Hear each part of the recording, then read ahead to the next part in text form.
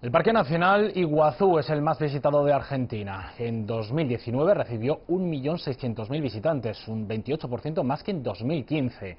El 80% de ese total de turismo de procedencia local, un 12% regional y un 8% de otras partes del mundo.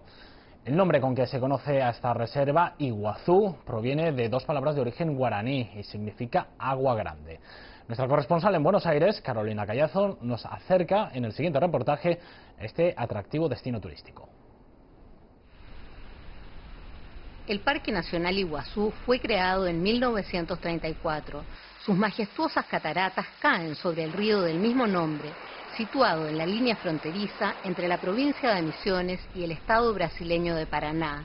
Están formadas por 275 saltos, el 80% de ellos en el lado argentino. Un espectáculo único ofrece la Garganta del Diablo, el salto de mayor caudal y 80 metros de altura. Obviamente que el atractivo principal que tiene es lo natural en sí. Yo creo que hay que recorrer mucho para encontrar un lugar tan natural como son las Cataratas del Iguazú. De hecho, si uno lo quiere recorrer, no lo puede hacer en un solo día. Los turistas pueden recorrer las pasarelas que están a solo 50 metros de las cataratas. También tienen la oportunidad de realizar paseos en lancha bajo los saltos o caminatas para explorar la selva semitropical y dejarse sorprender por su fauna. El recinto está equipado para recibir a los visitantes más exigentes. La hotelería y gastronomía es abundante y variada. Hay para todos los gustos y bolsillos. Uno viajaba antes y buscaba monumentos, buscaba iglesias, buscaba rastros históricos, buscaba un turismo mucho más de visión y de fotografía que emparentado con la experiencia.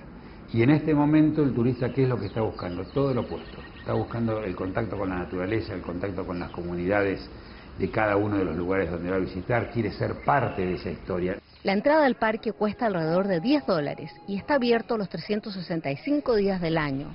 Aunque en primavera, la flora está en su máximo esplendor y la temperatura no es tan alta como en verano, cuando los termómetros marcan hasta 40 grados centígrados. Tras realizar una encuesta global, la fundación suiza New Seven Wonders anunció en noviembre de 2011 que las Cataratas del Iguazú se convertían en una de las 7 maravillas naturales del mundo. Pero mucho antes, en 1984, la UNESCO ya las había incluido en la lista de sitios considerados Patrimonios de la Humanidad. Carolina Callazo, CGTN en Español, Buenos Aires.